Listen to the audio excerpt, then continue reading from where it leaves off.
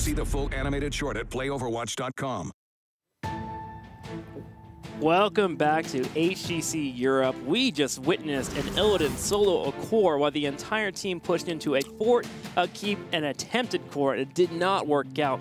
And I have to say, I'm not okay with that decision, Claris. No? I'm not okay with it. There is counterpoints on either side. Yes, I think I agree. So we were talking just a little bit before, and I can understand why beGenius actually goes for that move. Reason being is because they are down 3 levels at that point. Sure. So they know that that could be possibly one of their opportunities to eke out a win, knowing that level 20 would be rapidly approaching for Team Expert. But you don't entirely agree. I look at it from a different attitude. I look at it as mentality. Yeah, There's team morale to consider when you're playing in that round. You're in the best of 5 series. You're in game number 2. Yeah. So it's a high-risk, high-reward play in my eyes. You either go for the win and you get the win, and oh man, you got momentum going. But if you get beat out by a solo Illidan killing your core and you didn't send one person back to defend it, then suddenly you're deflated going into game number 3. I don't see how beGenius, with the mental fortitude to even go into game number 3 and have a chance at being in the game, right? I would feel so deflated. I wouldn't want to listen to my shot caller. Now, granted, again, we're in the HGC. You need to bring it together and be a team. But there's still that element of like, what was that call? Why'd that happen, you know? And then you have to discuss it, and then the game, in my point, like in my eyes, I feel like this entire best of 5 is over now. So overall, what we're saying is, if beGenius were perhaps like listening to this, which obviously they're not because currently they're in a game. Focusing on the game. Yeah, they're focusing on the game. Yeah. They would like to listen to my outlook on it. Yeah. Because I mean, you go for it. I get that mentality. I totally do. It's just it's something that it really hurts overall the team camaraderie when that kind of play happens. When it's as simple as like you peel one back and just don't get mighty gusted. Right? I can understand your argument. Yeah, and I can understand yours too. Like I get it. Yeah, it's a double-edged sword for sure. But you know, we're constantly listening to you guys at home. Let us know. HGC, hit us up on the hashtags, and of course we have a couple of tweets already that has been floating around the interwebs. Crossing my fingers. Oh no. Wait. Johnny Quest 1903. Okay, now Claris has crossed a line. Tay is the bomb. I agree here with Johnny Quest. I enjoy being the villain of this broadcast. All right, I don't care. Don't worry, we'll shake it off. Oh, hey. No. All right, J-How Gaming. ADRD, Team Expert's drafting around task was so absolutely brilliant given their matchup. So many layers to it, and I am impressed. What's up, J-How? If you guys get a chance, check out J-How, man. He's one of our awesome casters in the scene, and he creates wonderful content on YouTube, so definitely give that guy some love. Just as a point, all your favorite things are rubbish. Apart from Heroes of the Storm, that's pretty good. There you go. Okay, so let's start up. Game number 3, we're going to figure out our battleground, start figuring out the draft, and go into this. But if you're beGenius, man, I feel like you're so deflated after that loss. Like, it's such a pain. But at the same time, you know, they have to pull it together here. And it's a best of 5 series. Any game can matter. beGenius with the ban here on the left. Expert with the ban on the right. We went to game number 1 for Tumo Spider Queen. Game number 2, we're going to Infernal Shrines. And beGenius continues to pick the battleground here. We are going to BOE for the first time in a while here in Europe. Cool. They could put something crazy out here. We don't get to see Battlefield of Eternity much at all, as you're mentioning. So they could pull something crazy out. But what is important to note now is that Team Expert on the road through Phase 1, on the road to Katowice, on the road to doing well here, has had a brilliant start so far. Agreed. And if they take one more map here, they will be 3-0, 3-0, 3-0. Yeah. So far, that is absolutely fantastic for a team coming in at the start. They haven't hit the big 3 yet, but they're putting some foundations on that on this season very nicely. Yeah, I agree with you. They get confidence, they get momentum, but things start to get rough for them starting next week, actually. They hit Dignitas first, and then Fnatic, and then the week after, they hit Misfits. So their bumpy road will be coming. Can they continue to go on the smooth road here, it feels like, as we get ready for the draft here on Battlefield of Eternity. Now, Claris mentioned we could see something on here, and there are a lot of odd picks that can occur. Sylvanas is the thing. Greymane could be a pickup. Tyrande as well. She's fallen out hard. But these are battlegrounds that suddenly these type of base race scenarios can become legitimate plays. I have this crazy feeling where, like, if we're ever going to see Cho'Gall in our first 2 weeks, this could be a place we see it. I don't think we're going to see it. We actually, even in NA last night, did see a Cho ban. Yeah. I was at home secretly wanting a Gall ban next because I'm the double value. I'm actually the worst person in the world. But whatever. I'm going to do that next time I'm in Hero League. If I see a Cho'Gall ban, I'm going to ban Gall just for you. Even if I'm on the Yes. opposing team, just to have that synergy, you know? I'll tune into that stream. Okay, tonight. perfect. Sounds good. So Team Expert will start off with their ban phase here, and I just want to watch their drafting unfold, man. It's so brilliant how they handle the Tassadar exchange in the last matchup, where they essentially pin their opponents into a spot where they didn't get much Tassadar value. Tassadar actually has a loss now. Wow. In Europe. Yeah. Back off the back of Team Expert evaluating the threat of it and letting it through. So I think overall very clever by Team Expert and well executed. So this surely, well, actually, you know, oh God. If you're beGenius, what do you start thinking now, right? Like this is the stuff that teams have to deal with constantly against Expert. We as casters get confused by it. Now suddenly like, you're thinking, what do I ban? Like what? How do I hurt Expert? Yeah. Oh God, that's annoying. Do you ban it or not?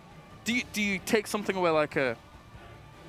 I don't know anymore. I give up. I think you. I'll take my heads off. I wouldn't mind the It's your strategy turn. being you just ban something else out that you think Expert runs well here. Yeah. And you just go for your standard pickups of Tychus Malfurion, and then you just figure out Tassadar as you go down the draft. They elect, though, to go ahead and ban it out for now, and now Expert will have the first pick. It's a weird situation you're in when you see a Tassadar ban in the first wave and it feels kind of valueless. That is a strange situation to be in. Do I understand the meta? Expert just makes you question it, right? I've gone. I'm blank. I'm a cream pie face of blankness. There's Ragnaros. Expert will take Ragnaros. That's almost kind of what I wanted beGenius to ban, but then Then they go down the wild ride of ADRD's ban and phases. So do they go into Tychus Malfurion here? I feel like Tychus loses some value on this battleground, just because while he does have consistent DPS, he doesn't have hard-hitting DPS for the Immortal phase, but he's still a strong hero if you have to deal with the opposing team pushing into you. This realm needs So, beGenius agrees, it seems like, as they pick up Li Ming here, which Li Ming's value goes up heavily on this battleground. Yeah, already they're tailoring this composition to start things out for the poke war. That's where Li Ming thrives and excels on this map when you actually do pick her, compared to a Ragnaros who's more in your face. So Team Expert is looking to try and get the pace of the engagements. I mean, Tyrael is a bit more aggressive himself as well, but I think he'll do okay. Sanctification to save if that team fight does occur. And this also puts the weight of thought on Expert here. Do they want to ban Grand Main now or take Grand Main? Because Tyrael is one of the foundations for that combination. And Grand Main feels like a weird hero to ban out. It really does. But if you were gonna, it's a good map too. Yeah, he agreed. He races like a beast. That he does. Some kind of Worgen or something. Some kind of strange wolf creature. Some kind of World of Warcraft character that just destroys things. Some kind of bloodlust. Perhaps cursed.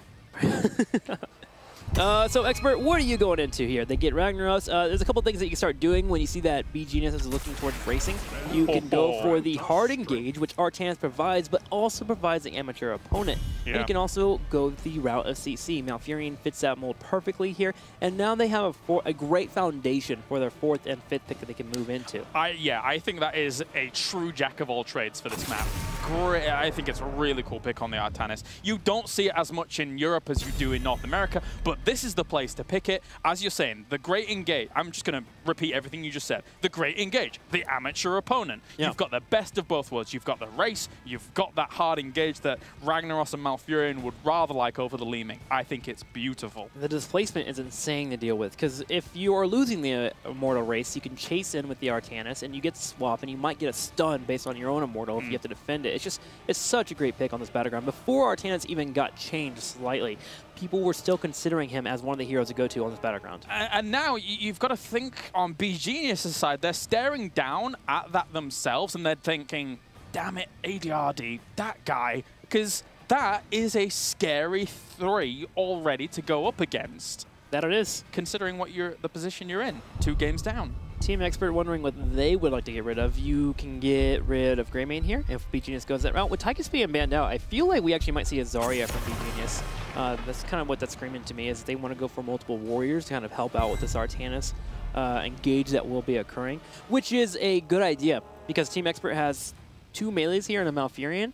If you go down another warrior route and you have a Zarya, you have a Tyrael, you have Li Ming poke, you could theoretically waste time on the opposing team with multiple warriors and have Li Ming do poking, and then when fight occurs, you can break it out heavily with her going in with a Calamity build. So we'll see what BOE is going to be getting here from beGenius, as their 3rd and 4th pick is definitely very important and a huge indicator of what they would like to try and do. Yeah, I think I still like the Grey Mane. I still think that's cool. Then there will be, and Karazim. Okay. Cool. Karazim, solid. Iron Fist, great early game. So it's kind of cool because I think Karazim has 2 builds on this map. I feel like it's not getting picked up in competitive yet, but I feel like the Iron Fist build is fantastic for helping race the Immortal race. What's cool here is you can put Greymane on the Immortal by himself, or you can put Karazim on the Immortal by himself and have the other 4 defend. Yes, his Iron Fist is actually insane with the ability to pop his E, you start chaining it down. The Iron Fist is so strong. I also think that Insight build can be relatively powerful on this battleground. It is a bit selfish, though. You have to not be in the fights until you get that Insight quest finished off, but then you have cooldowns in the mid-game to where you're popping out so many heals if you're getting your punches on a hero like Artanis that will be in the middle of the fight, that your team literally cannot be killed off unless they get rid of the Karazim first. All right, what does Team Expo go for? 2 choices left. This is interesting. I actually don't know. I gave up on predicting Team Expert. I actually like Arthas a lot with Artanis. I think I like Zarya with Artanis as well. You want someone that can help bolster that push. They pick up Anub'arak and Medivh. Oh god, here we go. Okay. All right. I see you. I need to watch it unfold, but I see you, Team Expert. 5th pick here. I need another warrior or another support. But I can't figure out which support would be the one that jumps out to me. Rhaegar would be my first choice, but it's been banned out. Uther could work, but that's a scary thought. I think I'd rather go down the tank route. Yeah, and I would move into Murden. ETC's been banned out. Yeah, I'd move into Murden then. Just be able to handle that Artanis. But also with the Anub'arak being there, you also have the chance to go for Skullcracker Executioner, and you can kind of deal with Anub'arak too. There's that. I keep coming back to it for beGenius, but I kind of like Johanna again. I like the idea of having a bit shield glare as a blind against a lot of that auto attack. Yeah, I like Johanna and I like Arthas too, also. There's 3 warriors that stand out for me. I just want to know what beGenius goes for. Karazim, if he goes damage build, will start to hurt in the mid game. Wow, they go for Falstad? Solo Tyrael at the front. With no shields. I get the idea is like Artanis gets the engaged and he gets Mighty Gusted away, but to cover that, we have Expert on Medivh with, I'm going to say it, the best Medivh in Europe, who knows how to handle engages. He hits 13, he has the extra portal duration, and that Mighty Gust kind of becomes obsolete. So I see the idea behind it. I don't know if I like it. Yeah. I don't know. You still get the ability here if it comes down to a race scenario. And then both teams decide that they want to go defend, you can peel Falstad off and then come in with the fly-in. So the global is helpful, but it gets negated with this being a 2-lane map. I just look over at Expert here, and because that last pick Falstad, I think they have the upper hand, even though it kind of threw me off a little bit. I'm still pretty critical of solo Tyraels that aren't in the compositions of the big 3. Like, we've seen Misfits run it in one of their series, but that's because... Well, 1, they're Misfits, and 2, they had Tassadar for shields to help out. Fnatic ran it in their previous series that we just watched in the last game, and it was, again, it was, you know, Fnatic going up against Synergy, which was, you know, probably just going to be very much so heavily in favor of Fnatic anyway. So I am wary that this won't have the power that they want it to. We'll see how it shakes out. I do think there is some late game strength here for beGenius, so they do have the early game race potential. Yeah. And then if they go into late game, they can make it work. We'll talk more about it, though, because it looks like we are ready to move into game number 3 here. Can Expert finish it here with another 3-0? We'll find out now as we move into Battlefield of Eternity. beGenius taking on Team Expert. Alrighty, to the left-hand side in the blue, it is beGenius looking to recover themselves in this series, and they have taken it. They have picked map each time. I do like that strategy. Trying to find a solution here to Team Expert. Yep, just not quite working out for them, but it is working out for the opposing team that is on the right side here. It's Team Expert in the red, and you mentioned it already. They have a 3-0, a 3-0, and potentially another 3-0 under the belt here, which is something to boast about. Yeah. That is actually insane here. The highest level of play here in Europe that they're going to be walking away at the start here in week number 2 with potentially a 9-0. And they've got their coveted Medivh. Again, you know, it's very hard to dispute that he is not the best Medivh in Europe right now, ADRD. So there is scary times ahead here for beGenius. I feel that with Greymane, with the fists, and maybe try and win the race. That might just be the way. Yep, we'll see if that happens here.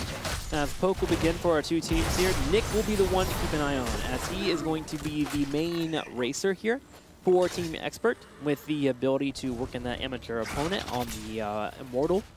So, well, his movement is going to be quite exciting to watch. Bad Benny does have a choice here with the Noob to be complete harassment. If he can hit his impales on the Greymane, he can slow down the siege potential of beGenius for a while. But they also have to remember Karazine here with that Iron Fist. One of the scary things is here for beGenius is if they do actually lose out on one of the Immortal fights, then in a similar vein to why I think Medivh is strong on Infernal Shrines, he's strong here as well. They can easily dive on through the wall while the Immortal is pushing on against it. They won't have the, you know, the companionship of the Immortal on the other side, but they will put pressure on and zone you out while you are trying to deal with the Immortal. So that could be scary as well here for beGenius. Yeah, they have a lot of dancing available on this team, I think is the way to put it.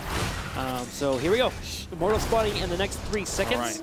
Our teams have soaked as much experience as possible, and I want to see how this will unfold. Unstable already begins the Iron Fist damage on the Immortal. Yeah.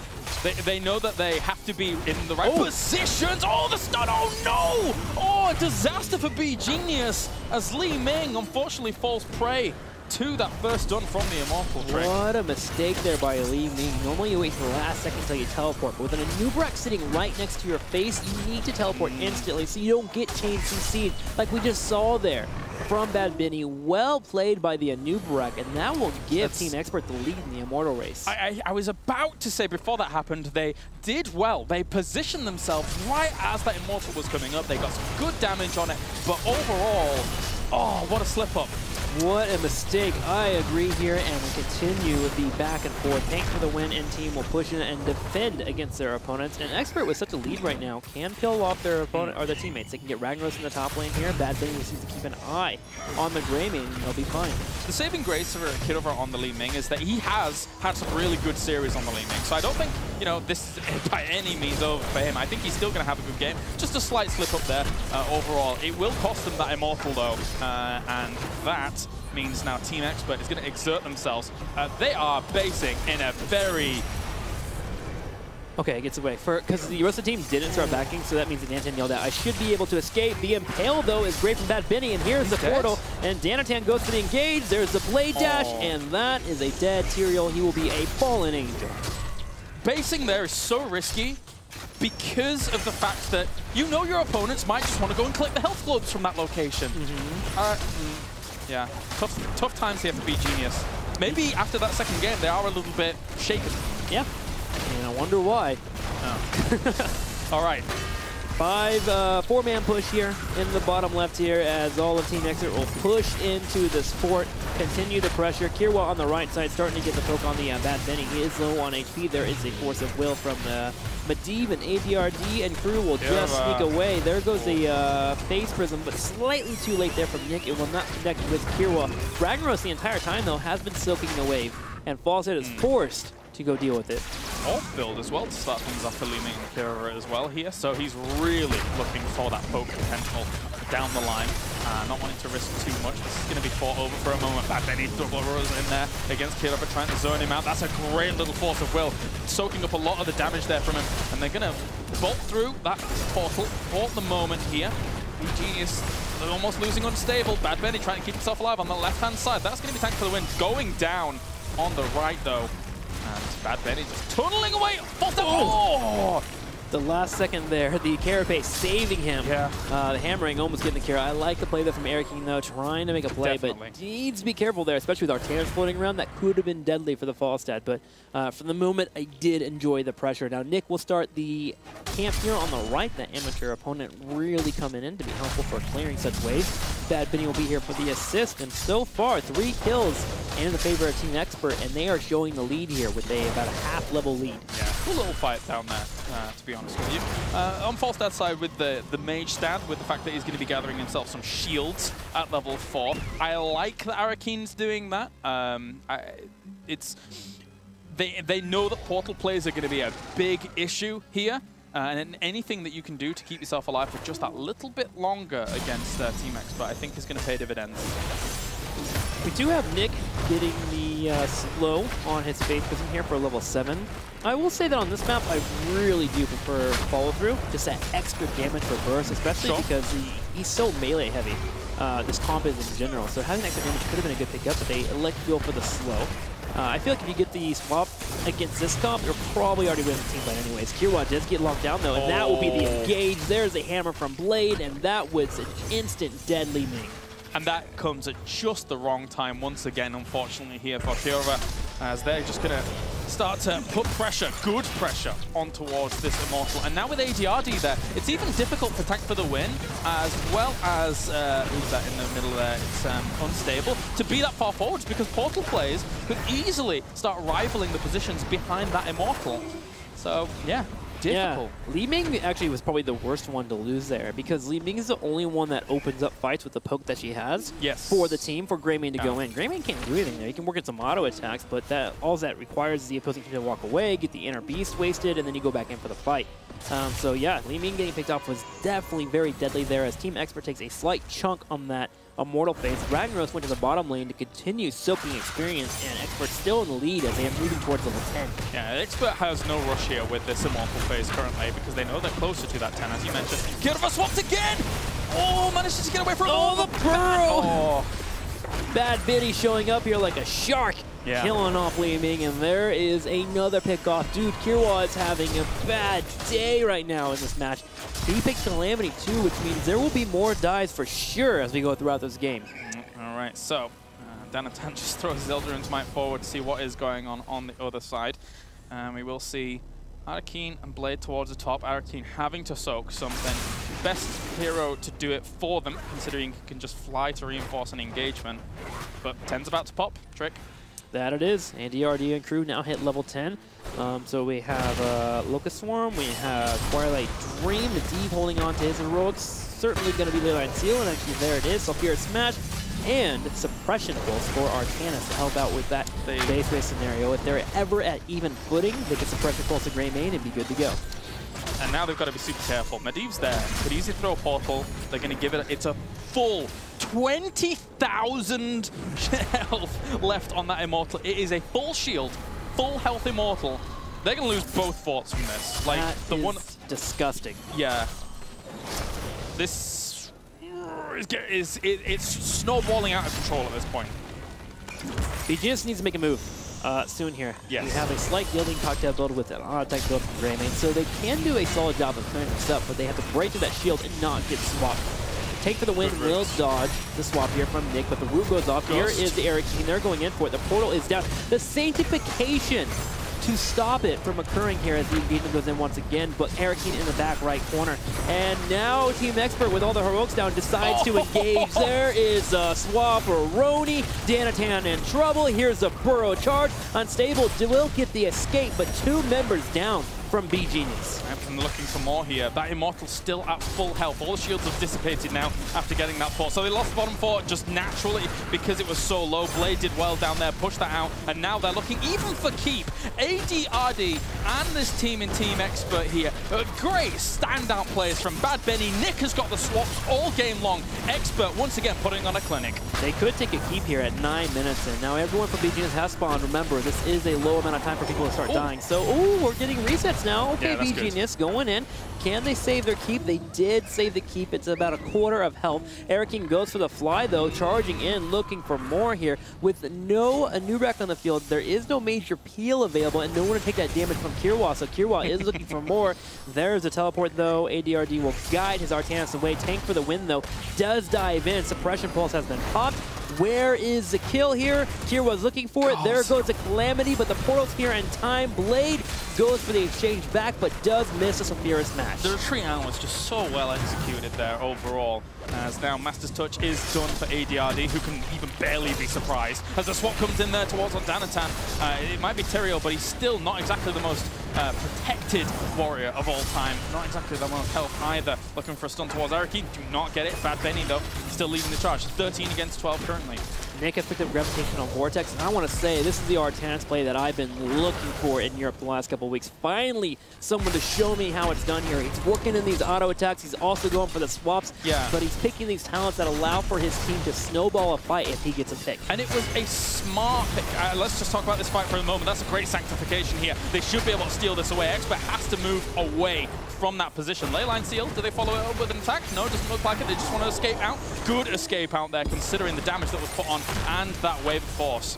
Yone Hawkeye doing a lot of damage here. Here comes Erkin, though. The hammering will be available. Can he land it? He does hit Curse himself. Fierce smash, so connects with Falstad, and Falstad says, nope, I don't want to fight anymore. Will roll away, and now beGenius is going to escape with nothing in terms of kills. So that, again, here for HGC Europe, there was finesse in the Artanis pick. We talked about it. You know, the fact that it solves so many problems for them halfway down the draft with the swaps, with the hard engage that they needed against a poke composition, with the fact that amateur opponent lends itself so nicely to the Battlefield of Eternity mentality.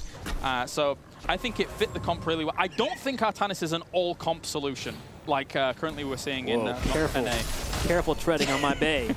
Okay? Sorry, man. I know, I agree with you. He has situations that he fits in. Too many people are playing him as this Stitches pseudo-hero, but he doesn't feel that role as much.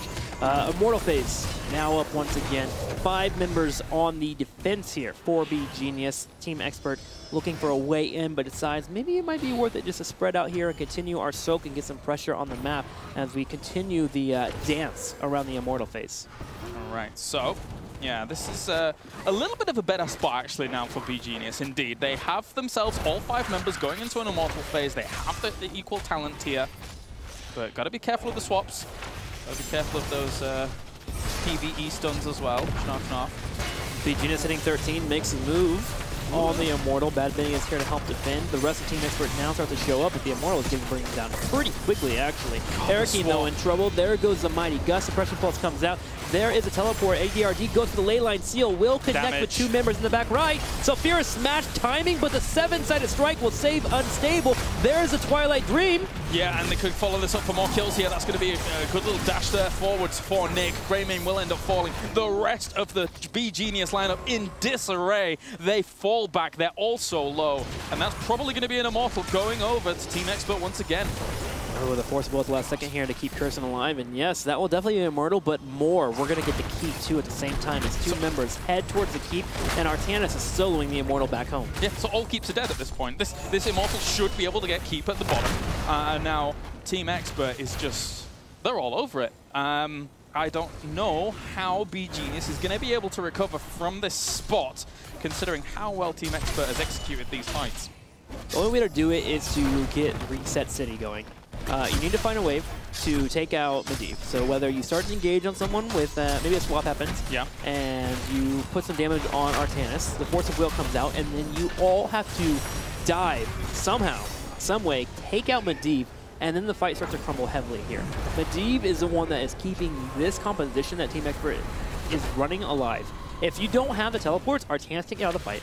Ragnaros has a hard time. He has to use his E button to get away. Now, Furion can escape. Anubrak's the only one that has an immediate burrow charge away. Taking out Medivh is the #1 priority. It's just so difficult to do.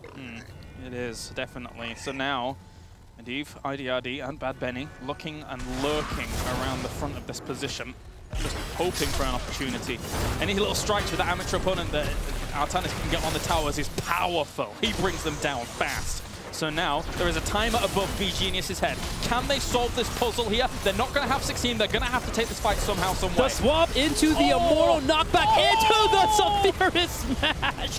Leyline Seal comes out as well. Li Ming on the back right trying to do something, but she's just tickling at this point. Another swap, another dead member. beGenius running, trying to hold 2 members alive. Nick and the legendary swaps. Let it go down that here, that Team Expert absolutely dominated this game, and they are a perfect 3-0, 3-0, 3-0 here in week 2 of HGC EU. With an overall score of 3-0, tying here with the Misfits at the very, very top, but yet they have yet to drop an actual game unlike the Misfits. So, Expert playing Artanis, doing me proud, but overall, just really just dominant play, it feels like, as they come through the first couple weeks of HGC. Actually, and we could take a look at that again, because that was beautiful. The Immortal was my favorite part here. The timing was just perfect here from Nick. He has the Blade Dash and the Phase Prism up right now, but he's waiting for the Immortal to go for an attack that he can throw someone into. Once he sees it winds up, he goes in for the Q, into the E, pulls him back, slam against the wall, Saphira smash, and that was a devastating destroy. Spectacular. Really nicely done there from Nick. Yeah. What a play. What a play. Gotta agree with you, man. Again, it's good to see Artanis being played here in the HGC by Europe, because I've been waiting for so long for him to really become such a strong pick for teams. And here on BOE, he definitely finds his place. But Nick, again, man, kudos, dude. I don't normally say that to Artanis players, but man, you have impressed me. Overall, though, the drafting, again, continues to be a story for our Team Expert. Every time they go through a draft phase, it just feels like they just have this upper hand on their opponents. It looks good, and again, admittedly, it's not against some of the stronger teams here in the HGC Europe just yet, but they were willing to let Tanasadar through. I don't think when they run up against the top 3, although it could end up being on a different patch, of course, that they would let that happen if it was in this current iteration. But later down the line, who knows where the new Tanasadar is going to find his place. Yeah, we'll have to see where that does happen. We are going to be getting into a call with ADRD soon. We're working on establishing a link with him, and then, of course, we'll start the connection, because I want to find out what was going through his head there. As, honestly, it just seems like this team just has it so well put together. Actually, are we there? ADRD, can you hear me? Yes, I can hear you. ADRD, first off, man, congratulations on your victory here. Your team is up 3-0, actually, in the standings, which is fantastic. But I just want to get your thoughts, man. The easy road seems to be over. Your next 3 opponents are going to be the big guys. Are you guys ready? Yeah, I think we're ready. Like, we didn't lose a single map yet, which I think shows a lot. Yeah. Because other teams, even Fnatic and Misfits, lost some maps versus even worse teams already. Wow. Okay. Well, you said that straight up. Clarence, any questions from you? I'm curious as to see, obviously, like a lot of people consider you to be very, very powerful in the draft. Do you think that even the big 3 can kind of rival you in that stage of the game, like putting mechanics aside in the actual game? I think it's actually a good question, because in my opinion, the bottom teams, the biggest difference between them and better teams is the drafting. So when you can see us doing very good versus worse teams, the big part of it is that we are outdrafting them very often. Right. And versus teams like Fnatic or Misfits, it's not really possible, but we can sometimes surprise them, and other times we'll be at least even. Okay, okay. Well, ADRD, next week you do go against what would consider to be the top 3. Dignitas is your first stop. What's the number one thing for you guys going into that fight, and what you're going to try to do? You don't have to reveal strategies. It's totally cool. Yeah, of course. I think we just try to prepare some maps, like at least 1 or 2 strategies that will be surprising for them, and they'll be not prepared for that. Right. But I think we can even take games from them when we play our standard game. But it might be standard for us, but it's not necessarily standard for other teams, as you can see from what our drafts usually. We heard from Bakery yesterday, and he was saying that your fixture going up against Team Dignitas versus Team Expert is probably the biggest fixture of Phase 1, the biggest match of Phase 1, in that will probably decide who goes to Katowice. Do you agree with that sentiment, and do you think that you can defeat them and move on to the clash? I think he's actually right. But I think it's also possible that Misfits might, or other teams might drop some other maps, and it will be like three-way tie for the 3rd place. So then it counts like how many maps did we win, right? Right, yeah. Awesome. Well, yes. ADRD, once again, congratulations on your victory today. Congratulations on your last couple of weeks. But if you have any crazy shout-outs you want to do, now would be the time. Okay, thank you. And I would like to shout out for Team Expert for picking us and believing in us, and to all my fans that are supporting me, because I'm in the scene for a long time and I know that a lot of people follow me from the beginning when I started playing, and I really appreciate it. Awesome, man. Well, thank you so much. And again, another thank you for your Medivh play, dude. Definitely got some stuff to work on to be as good as him. So that's it there from ADRD. And I know over here that we are excited for next week's matchup. But let's see how everything shakes out in the standings for our teams. As right now, Team Expert and Team Misfits are at the very tippy top here with the 3-0 victories. Yes, they are. Unfortunately for beGenius, they fall down to 0-3 right now. They've had some hard matches themselves. So in a similar vein to how Tricked Esports are in that position, I imagine while they are, for beGenius, it's going to be a little bit still more of a difficult road ahead. They're in that kind of spot, but they could quite easily take, a serious hero there. Yeah, definitely we'll keep an eye on beGenius. Again, at least the thing I take away from today's series is that I'm excited to see that beGenius is willing to take risk, like we saw in that game number 2, where they're like, all right, you know what, we're not doing so well here, let's go for a play. Yeah. And they're willing to pull that off. And maybe if it wasn't Team Expert or was another team in the matchup, they take that win. If they get on the core with the Punisher and they get the DPS necessary, they can make it work. It's good to see this team is trying to figure out ways to find victory. Yeah, and then on the flip side, I said at the very beginning of all of this, Expert is my team to look out for, and oh boy, so far are they delivering, and I don't think anyone has any idea how